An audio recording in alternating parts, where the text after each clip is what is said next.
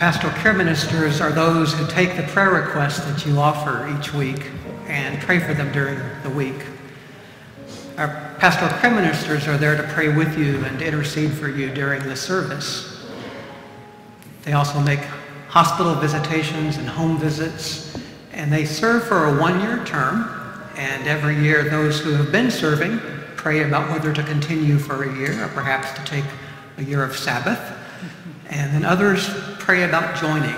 And so this year, we do want to welcome a new member to the pastoral care ministry team, Valeria Myers. We welcome you to this ministry. Amen.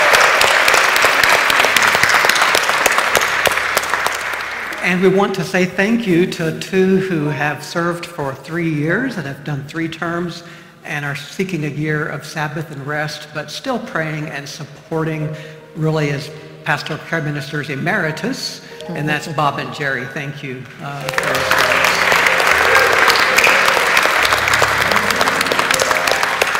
And then Jackie and Rose and Todd and Dolores and James, we thank you for your continued service, for praying about continuing for another year and hearing the call and continuing to serve.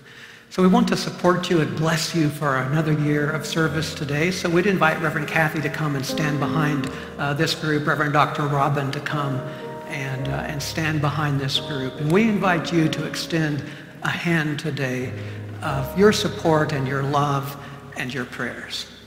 Loving and gracious God, we thank you so much that you care about us. And one of the ways that you care about us is to care through us, to help us to care for each other. And so we thank you, God, for the gifts that each member of this team brings. We thank you for their passions and for their callings. And we thank you that they have heard the call of love to serve and to minister. As they care and as they serve, I pray that you would also give them what they need, that they could serve from a place not of spiritual exhaustion or spiritual stress, but a place of spiritual fullness. And we all be full in you, soul full, alive. We give you thanks. Amen. Amen.